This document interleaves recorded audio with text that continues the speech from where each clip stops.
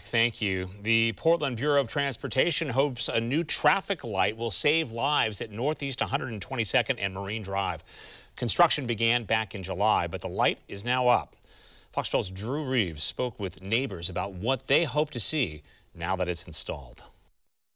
The Portland Bureau of Transportation says this is an area with a lot of crashes on Marine Drive. In fact, since January of 2017, there have been 6 deadly crashes between 33rd and 185th. Now neighbors in the area hope that this light can cut that down. Before the traffic light was installed, drivers had a stop sign with a flashing red light. But since drivers on Marine Drive don't stop, there's been long backups along 122nd. Now, this intersection will allow drivers to get onto Marine Drive much easier. There will be a protected left turn signal from Marine Drive onto 122nd, and there will also be a bike signal.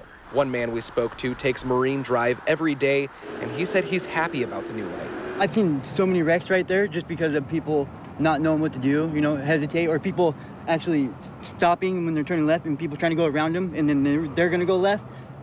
Yep. When this new light was announced, we spoke to a nearby neighbor who said she hopes it will cause people to slow down. She says people drive much too fast. In May, the speed was lowered from 45 to 40 miles per hour on Marine Drive.